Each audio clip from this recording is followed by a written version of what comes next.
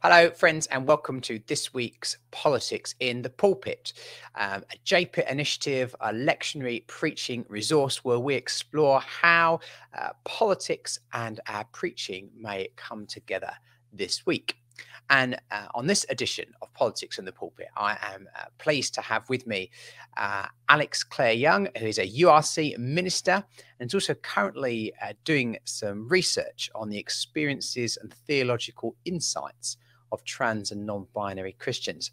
Alex, welcome. Hi. It's great to have you as part of Politics in the Pulpit. It's good to be here. So, Alex, politics, preaching, is that an easy combination for you? How do you come at it?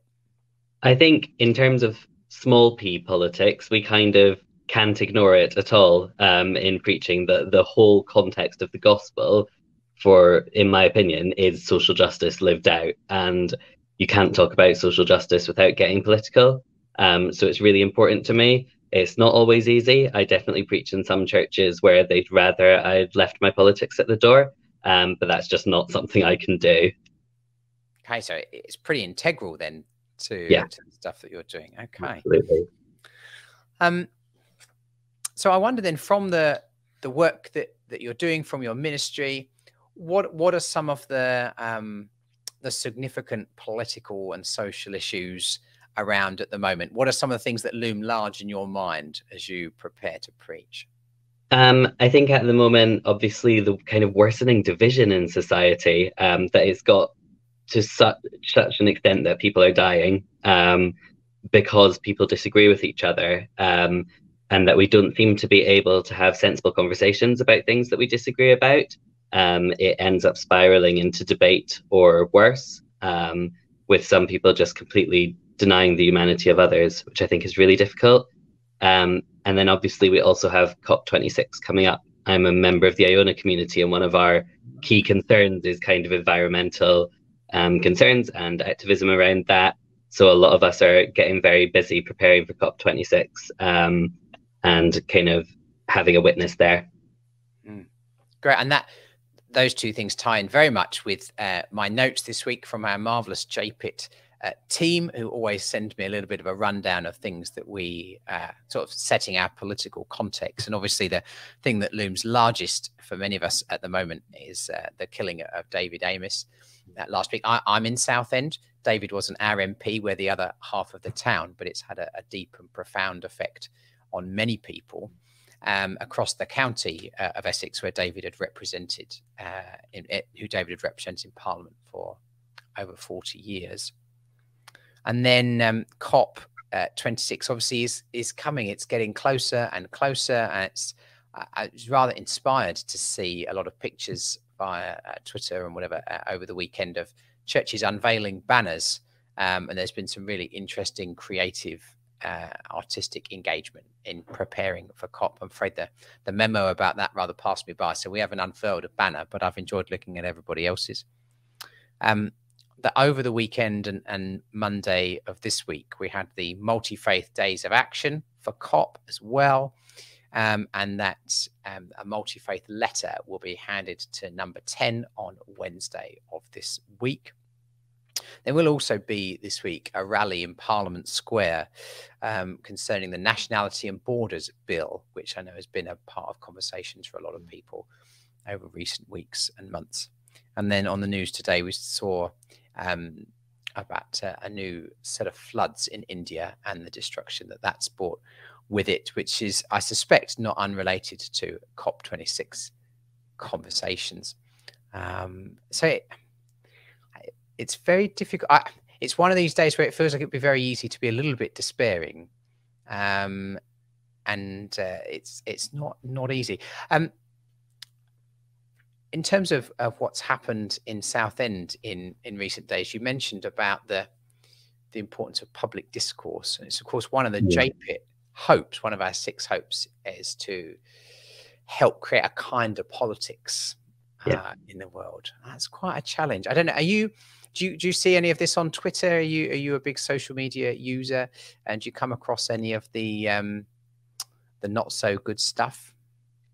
Yeah, a little bit. I mean, I don't use Twitter very much, but I do have a Twitter account. And as a transgender person, I'm also often the subject of tweeting storms, usually sadly started by Christian groups or charities that are kind of designed to divide people and to say there's only one way to be Christian, there's only one way to live in the UK. Which causes all sorts of difficulties. And it's one of the reasons that I'm not very active on Twitter, is that I'm not convinced that debate in that kind of way is the way forward for us. I think actually we need to be able to have bigger conversations where we're listening to each other, not just hearing to respond, as it were, which I think sometimes on Twitter you're thinking, well, what am I going to retweet? What am I going to reply, rather than actually really hearing each other. And I think that can be really difficult. That's really interesting. I was reflecting with a friend over the weekend about conversations in our own denomination about variety of different things, and just how the need to be more efficient and more frugal and all these things that might be good, that are going to save everybody time and money, have actually had a cost in terms of the quality of conversation, and that we don't give enough time to the building of relationships, is my contention. Yeah. And therefore, when we come across something difficult, we don't have that bedrock of humanity and relationship to draw on, which, you know, I think that helps, it makes it harder. Absolutely. And I find that people will make comments anti a certain group of people, and then when they actually meet someone, they'll say, well, yes, but I didn't mean you. And it's because actually when we're face to face with each other, I think our similarities are more obvious than our differences. But when we're talking about each other as abstract labels, then the differences get really heightened, which is really unfortunate. Yeah, I think that's bang on. So let's turn to our lectionary text for this week and see if we can make any natural links between what we've been talking about and that, or maybe not. Maybe links between the passages, or maybe not as well. I don't know how often you preach from the lectionary. Do you usually have a go-to starting place? Like for me, I tend to start with a gospel reading and work backwards. But how do you approach it usually? Yeah, I think I also tend to start with the gospel reading, unless there's any kind of big themes which seem to shine through. Although sometimes what I think is a big theme isn't always something that other people say is a big theme. But so, for example, in this week's text, I really think there is this theme of grace and of not having to adhere to particular norms running through. But I wonder how much of that is in the text and how much of that comes from my context as well. Yeah, really interesting. And I mean, that's the beauty for me of these conversations, is I'll bring certain things from my context, you'll be, and I will, there'll be things that I haven't seen at all. And it's such a joy to be shown them and have my eyes open to them. So I appreciate you being here to help with that. So where do we want to start this week? Should we start with the gospel reading and work out from there? We haven't done that on the podcast for a little while. We've usually gone in sequence. So Alex, let's make a start then with our gospel reading, since we both confess to being people who like to do that anyway. Prepping for this morning, I don't think I'd noted before how this is the last healing in Mark's gospel, and also how it's Bartimaeus who gives us the title Jesus, Son of David. I've not quite got how pivotal this little section of the gospel is before. What for you is the good news of this passage? What's the challenge to us? I think the challenge is to not focus too much on the healing and actually look at what happened before, because I think sometimes when we talk about healing, we ignore or devalue the insights of disabled people when we're talking about these texts. And actually, this text just kind of has the healing as the last verse, and there's all of this stuff before that where everyone's telling this guy to be quiet and to kind of fit in and stay on the sidelines, and actually Jesus stops and calls him to come just as he is. And I think that's kind of amazingly countercultural, that what everyone else is telling the guy to do, Jesus says the opposite. I think that's really interesting. Yeah, I think the role of the crowd here is really interesting, and it has quite a lot in common with other encounters that Jesus has with people in Mark's gospel, where the crowd are in the way, or the crowd are actively speaking or actively hindering the person as well. And here I found there's something, I don't know, maybe I'm wrong, but it struck me there was something wonderfully encouraging here for people who are used to being told to sit down and shut up, actually, because Bartimaeus, it says, where is it? He just gets louder and he cries out louder. And I'm like, and Jesus responds to him, and the crowd have got it wrong again. And there's got to be something in there about the crowd getting it wrong and the voice crying out loudly for Jesus and for justice. Absolutely. And I kind of felt like that carries on in Jesus's comment that your faith has healed you. I mean, we hear that as being faith in Jesus, and I'm sure that that is what it means to some extent, but also there's an element of faith in that refusal to shut up, that actually it takes faith and courage to keep going, to keep asking for help, to keep saying, look, this is who I am, and actually I want to be engaged in this conversation too. Regardless of everyone telling you to be quiet. It's not easy to be the kind of sore thumb saying, actually, this needs to be heard. So I think that takes Bartimaeus quite a lot of faith, and that it gives me hope that his faith, his refusal to shut up, is actually rewarded, not condemned. Yeah, and he very much goes all in as well, doesn't he? I mean, Bartimaeus, it reads... where is the verse? Yeah, so in verse, I think it's 50, it says, throwing his cloak aside, he got up and came to Jesus. And then a couple of verses later, he followed Jesus along the road. So it's a very quick transition. But also, I was struck by this throwing the cloak aside. I mean, that would have been where he would have collected his arms in his cloak and would have been the thing that kept him warm. And yet this encounter with Jesus is enough for him to just throw that to one side. And there's a real sense of something new emerging here, I think. Yeah, absolutely. And a sense of letting go of everything that's put on him, letting go of the need to protect himself in this unfriendly world, which also makes me think about accessibility and the fact that actually perhaps healing for him is about being included in a world that doesn't include him.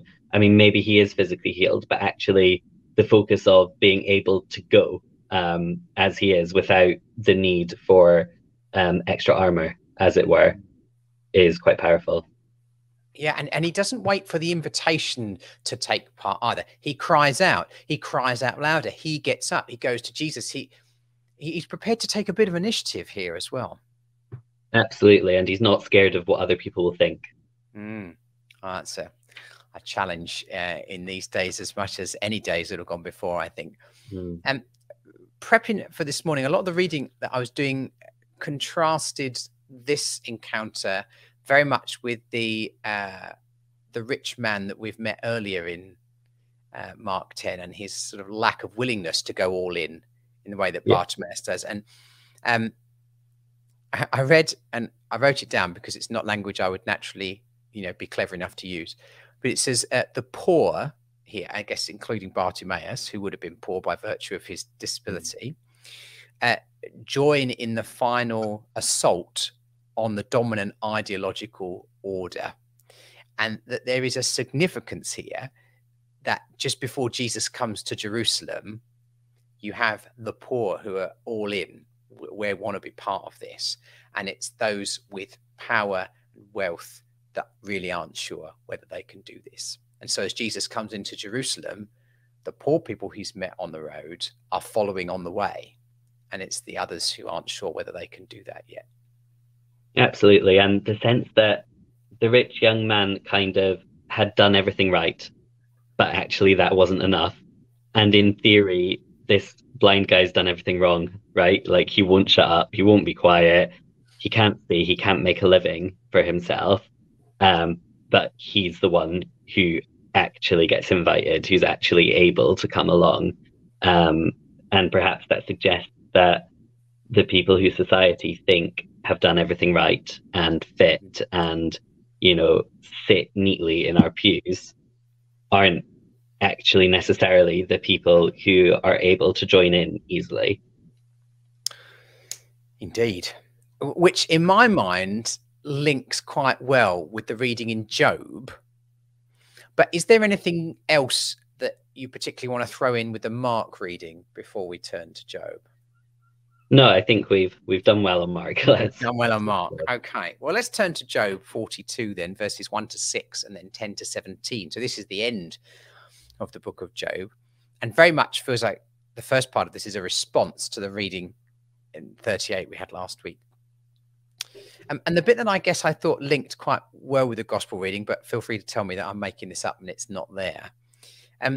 It's just there's something here about Job's friends were saying what they thought were the right things and they got it wrong. If you like, there's the crowd. In theatre terms, it'd have been the Greek chorus. And yet, well, they were wrong. But there's something how through Job's suffering, he says that he now sees and understands God in a new way. And perhaps Bartimaeus had that, even if he wouldn't have had that language. And then I was reading a quote from Oscar Romero, Archbishop Oscar Romero, who said, there are many things that can only be seen through eyes that have cried.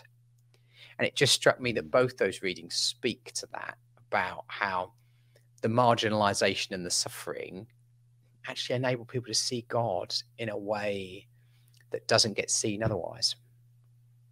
Absolutely. And I suppose you can look at what happens in this bit of Job in two different ways. Because the other way to look at it is that Job has to conform at this point in some ways. You know, he has to say that he was wrong and fit in with God's narrative, as it were. And also he has to kind of societally conform by embracing his friends and actually kind of taking them back on side. But on the other hand, there is something very powerful about the fact that through his suffering, he's able to do those things of his own free will. God's not having to force him to say, actually, you were right, God. And his friends aren't having to kind of pull him back into their way of living and of thinking. He's able now, having gone through that journey of suffering for himself, to make that choice, not to be forced.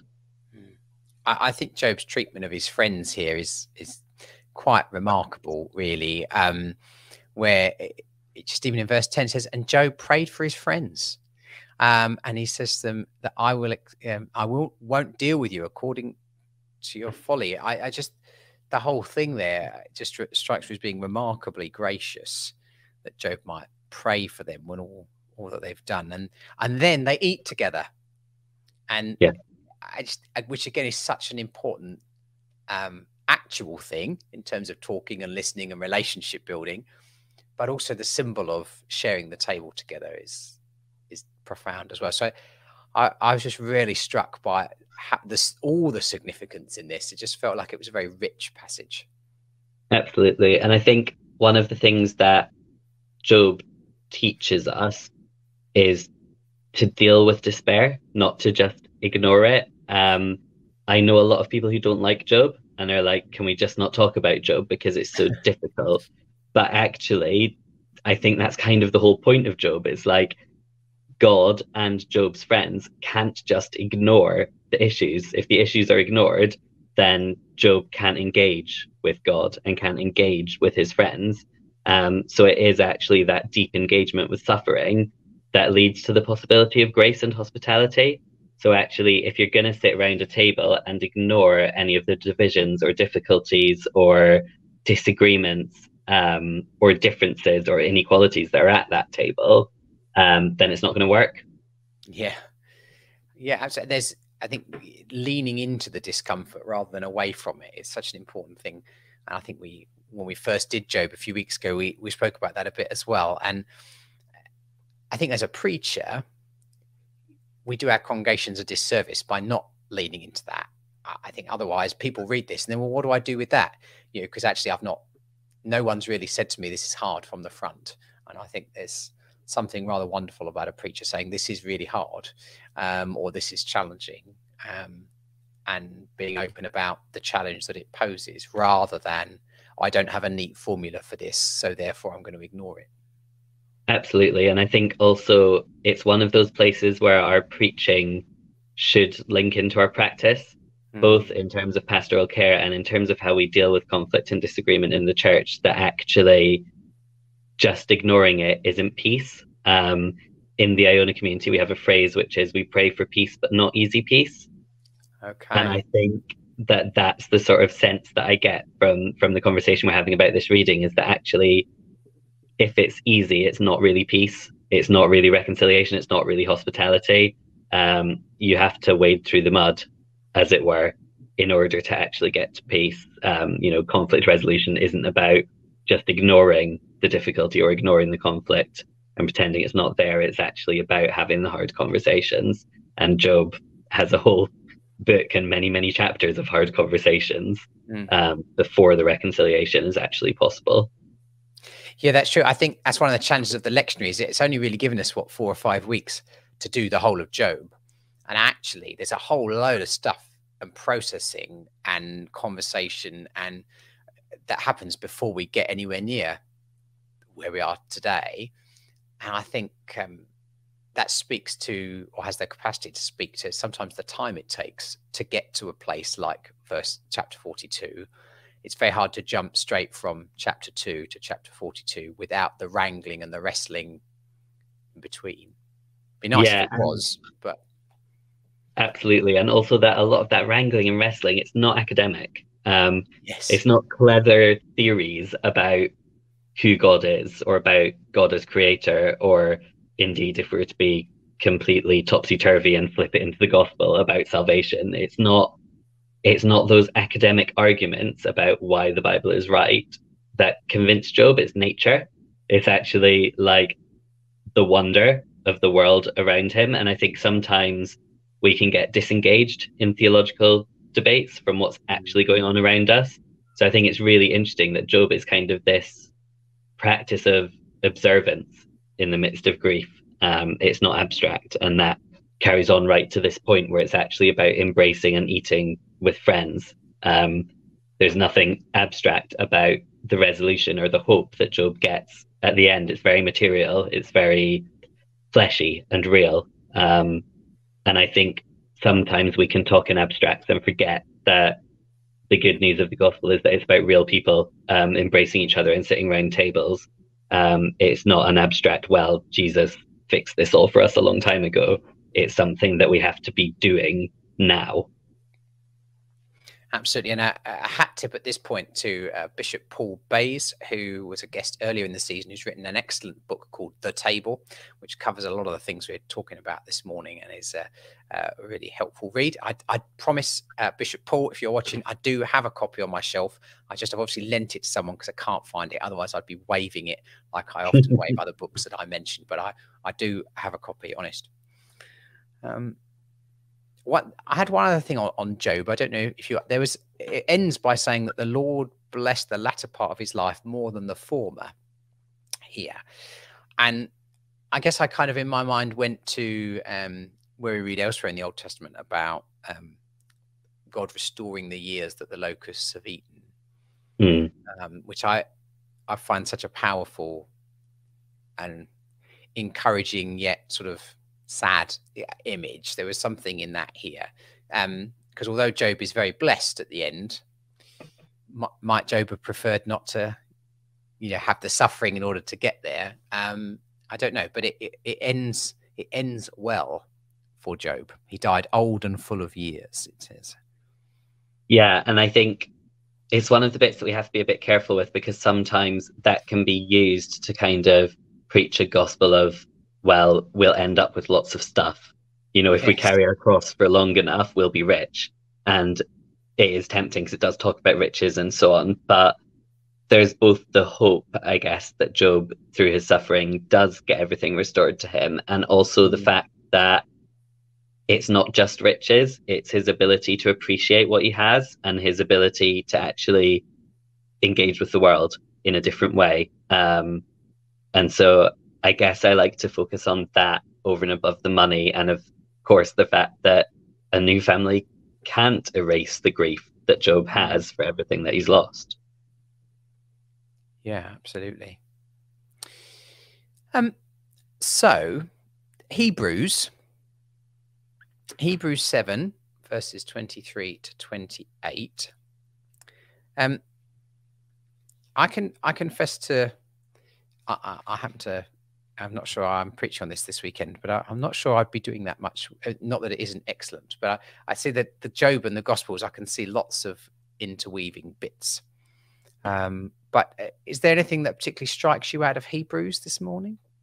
I guess so. Right at the beginning, I said that for me, the thing that weaves through is grace over and above conformity. And I suppose for me, the Hebrews makes that leap, but only if we're very, very careful with it, because in the Hebrews, you have this image of perfection in Christ, and the temptation is to try and live up to that. And that's kind of the opposite, I think, of the grace that today's readings offer.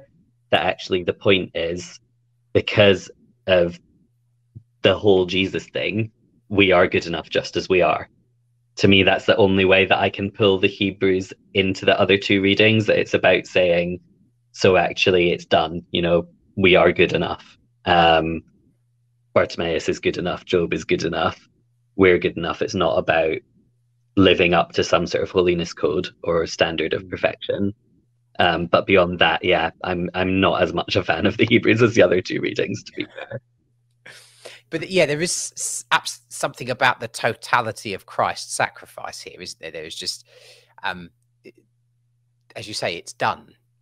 And really, that's Hebrews in a nutshell, isn't it? Really, and there's something about the greatness of Jesus, how he bore our griefs, carried our sorrows, but emerges steadfast, resolute, made perfect forever, and someone who is faithful. We read in it as no one else has ever been faithful.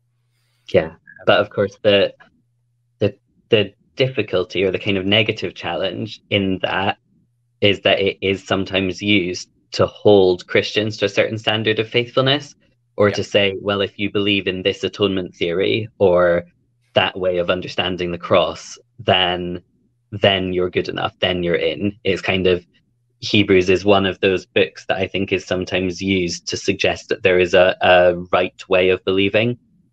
Okay. And actually that strikes me as kind of not being what the author's doing. It kind of strikes me that actually Hebrews seems to be saying there's not one right way to be or to believe or to think, because actually it's about action. It's about the fact that someone is willing to actually give up everything. So in a way, I guess it would be a good reading to have gone in last week's readings with the rich young man, actually, that is an example of giving up, and that includes giving up the sense that we know what is right. Is there anything else on our readings for this week that you'd want to throw into the pot? I think just to say that whenever we're talking about healing, listening to disabled voices is so key, and is something that often we don't have the privilege or take the time to do. Yeah, absolutely right. Well, Alex, thank you so much for coming on to Politics in the Pulpit and sharing your wisdom and reflection with us today. We really appreciate it. And thank you to all of you as well for joining us. And we look forward to catching up with you again next time we catch up on Politics in the Pulpit. If you want to share with us how you preach from these texts, or if there's key things that stand out to you from what we've chatted about today or from the texts themselves, join us on Twitter, Politics in the Pulpit. We'd love to hear how you are preaching these texts this week. But as we head off, we go with our blessing for this season. May the blessing of the God of peace and justice be with us. May the blessing of the Son who weeps the tears of the world's suffering be with us. And may the blessing of the Spirit of reconciliation and hope be with us from now and into eternity. Amen. Amen.